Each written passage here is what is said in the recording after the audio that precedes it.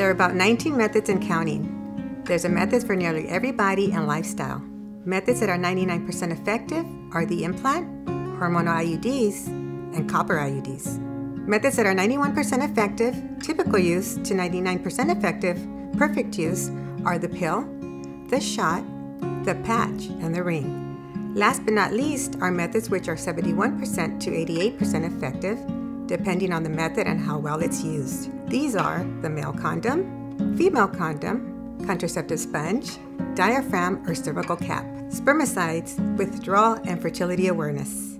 The condom is the only birth control that protects from most sexually transmitted infections, or STIs.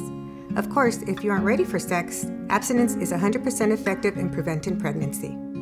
I want something that I don't have to think about for a long time and which is easy to use.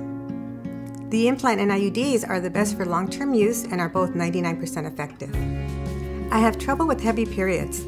Is there a method that helps with that? Yes, the implant, hormonal IUDs, and the shot can make periods lighter. Some people don't even have periods at all. It's important for me that no one knows I'm using birth control. Which method is easiest to keep secret? You have the legal right to your privacy. The implant and IUDs are both good options if privacy is important to you. I made an appointment for birth control, but it's in a month from now.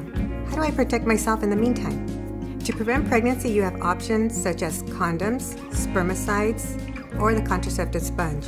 All these methods are available in drugstores without a prescription. What if the condom breaks or he doesn't pull out in time?